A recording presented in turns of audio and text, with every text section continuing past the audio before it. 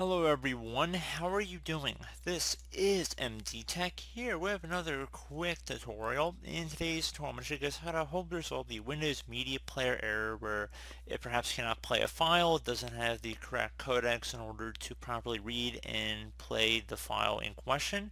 So this should hopefully be a pretty straightforward tutorial here today, guys. And without further ado, let's go ahead and jump right into it.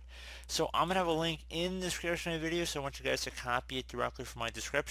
So you want to open up a web browser, doesn't matter which one, but I'm going to open up Google Chrome for today's tutorial. And I'm going to have a link in the description of the video to the Media Player Codec pack. There's a website that's hosting this file, and we're going to be going ahead and downloading it directly from them.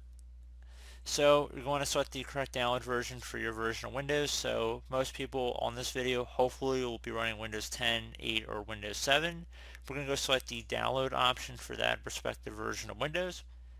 If for some reason you're on this video running Windows 2000 or Server 2003 or Windows XP, you're going to select the other download, but I'm really hoping that by now that would not be the case. So again, just go ahead and click on the correct download link. Might take a couple moments to download. It's about 45 megabytes, so please be patient.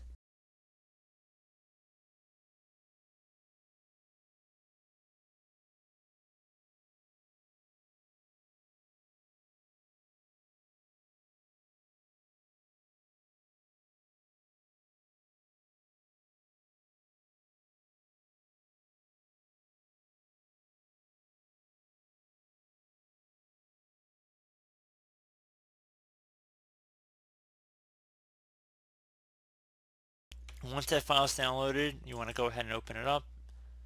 If you receive a user account control prompt, left click on yes.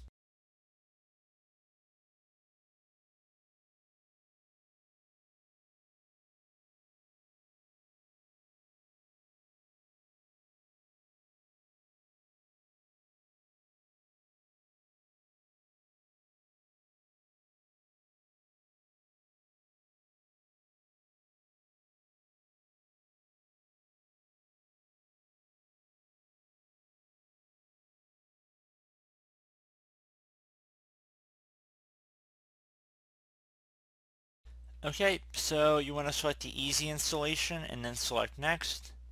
Select I agree once you have looked through the end user license agreement. Select next.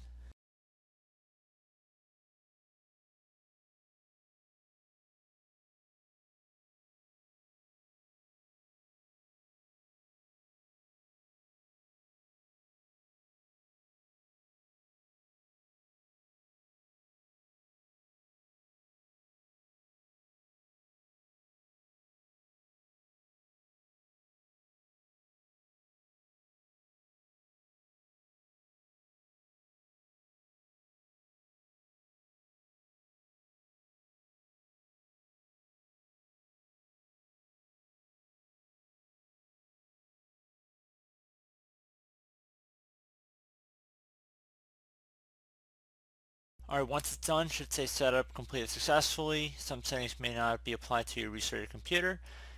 So I would just restart your computer, and hopefully that should have been able to resolve your problem. So as always, thank you guys for watching this brief tutorial. I hope I was able to help you out, and I do look forward to catching you all in the next tutorial. Goodbye.